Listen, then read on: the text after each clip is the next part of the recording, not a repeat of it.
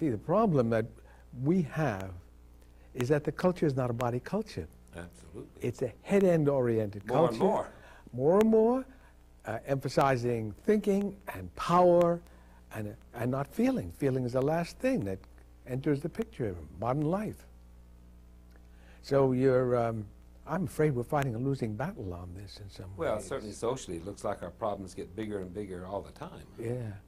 When you lose contact with your body, you enter a little bit of an insane world. That's what insanity is. Yeah. You become unreal and you don't feel yourself in a human way. And you see a lot of that going on around here. And I'm afraid that's going to get worse.